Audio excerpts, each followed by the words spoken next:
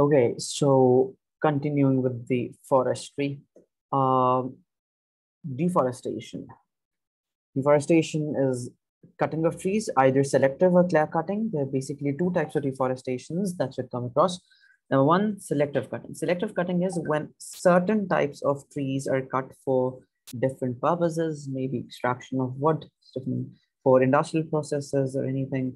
And clearing of land is when the entire forest is cleared for maybe urban activities, construction of buildings, expansion of cities, roads, and everything. All right.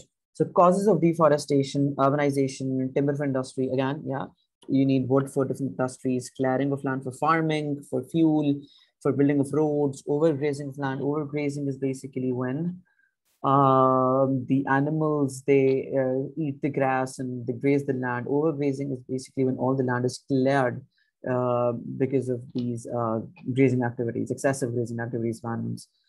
Okay, methods to overcome the problem of deforestation: creating awareness. Number one, supplying irrigation facilities. Two, basically planned irrigational forests. Irrigational forests are all those forests that are basically man-made. Um, uh, I mean, they're planted on purpose. Improving the techniques of raising nurseries, planting trees along the roads and open spaces, provision of gas to northern areas by selective cutting method. Okay, if you'll focus on this point number five, provision of gas to northern areas. This is very important because once you provide gas northern, because most of the areas of northern Pakistan, they rely on natural sources to produce fire, to produce heat for domestic cooking and everything, and obviously the domestic heaters as well. So if let's say gas is provided to northern areas, they won't have to rely on these natural um, uh, uh, procedures to produce gas and these natural heaters for domestic cooking. All right, by selective cutting, restricting the use of bulldozers during selective cutting method. All right. Now we have a few questions. Let's move on. Selective cutting. Selective cutting, we already know when you cut certain groups of trees, advantages, reduce overcrowding, save valuable species. Disadvantages, it's expensive to just figure out the number of trees that are required to be cut and then take all of those materials to the land and then basically execute this cutting technique. Effects, soil erosion, similar to the effects of deforestation, increase in surface runoff, floods, loss of crops and properties, silt in reservoir, disturb of the disturb the water supply, less shield, loss of habitat basically, and pollution. These are all the effects of deforestation. Pretty straightforward, pretty easy, and you must have studied these effects and causes before as well. All right. This is a picture. This is basically, if you look at this point here, area X, this is how an area has been cleared of out of the entire forest area. And this is again a picture of deforested land, selective cutting or clearance. Soil erosion. Soil erosion is basically the surface runoff of soil because of natural agents such as wind, water, rain, glacier. Cause of erosion, strong natural agents. Areas that experience strong winds due to monsoon, maybe due to western depressions, rainfalls, glaciers, excessive surface runoff is common. Deforestation by humans, overgrazing by livestock during mining. Yeah, because for mining activities, because it's important to, I mean, for mining, it's important to clear the land first and then dig the land to extract valuable minerals. So this is why, I mean, soil erosion is caused as an, I mean, soil erosion is an effect of mining as well. Effects of soil erosion, loss of fertile soil and nutrients, output reduced, income of the farmer reduced, output in terms of the agricultural outputs, the plants that you can obtain, the vegetations as the agricultural products.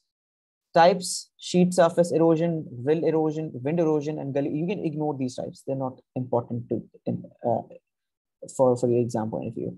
Methods to overcome soil erosion: planting of trees, terracing, laid the layer of stone, contour farming, strip farming, cover cropping. Contour farming is when trees are planted in layers, and strip farming is also layering of trees. Just a second. I think there will be some picture. No. Okay, you can definitely Google pictures regarding these contour plowing, terrace farming. Terrace farming is mostly practiced in northern areas because northern areas, because of the lesser availability of land, to maximize the use of limited land available, people practice terrace farming over there. All right, sustainability is very important. Sustainability is, the word sustainability means that you, how you use the present resources in such a way that you don't compromise on the needs of the future generations. Usage of resources by fulfilling the demands of current generations without making a compromise on the demands of the future generations. This is what sustainability is. So sustainable forestry is that you use these forests in such a way that you meet the current demands without making a compromise on the demands of the future generations. That, let's say, if the trees are being cut down for economical activities, I mean, twice the number of those trees cut must be planted, replanted, to actually to cover up the loss as well. Looking after the forests, action against illegal logging, selective cutting, use of alternative fuel, national gas instead of burning wood. Burning wood must be outdated. It shouldn't be a practice. It shouldn't be a common practice in the northern Pakistan these days. There should be a proper supply of natural gas, proper infrastructure development, government protection of forest areas, national parks and reserves, planting species that do not need irrigation, cutting off mature trees, right? So these are all the ways to ensure sustainable forestry. And similarly, okay, let's just keep it till here. I would now want you to attempt a few questions because this is very important. Sustainable forestry is one of the most important topics of this chapter. This question number 2, what are the advantages and disadvantages of developing a forest area for tourism? This is a level marking question, 3 points for advantages and 3 points for disadvantages, along with the examples and justifications. All right. Can you attempt this question with proper elaborations? These are just the points here for your help, but you need to use these points to develop proper paragraphs. And so this one, question 2. Yeah, question 2. And I think you should do this question 1 as well. Why is afforestation called a long-term investment? Yeah, why is afforestation a long-term investment? Because it takes years. I mean, trees take years to grow. So once you're investing in, let's say, afforestation, planting the trees, you'll have to wait for years until the trees grow fully. A financial return is pretty less, and it starts after quite a few years. High cost of planting, maintenance cost is high, and obviously cost for growth is also high. Irrigated plantations need a proper maintenance for that. You'd have to ensure a constant irrigation supply for the trees to grow fully. This is why afforestation is a long-term investment. So question 1 and question 2 right now, you have 20 minutes to attempt these questions. Wait, how many marks is question 1? Question 1 is 4 marks. Question 2 is 6 marks. Okay. Don't forget to write examples.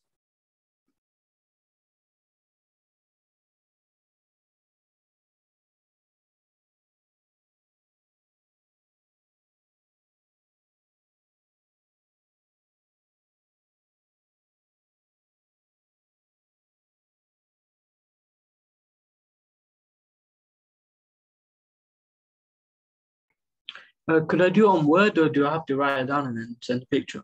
That's completely up to you. Okay.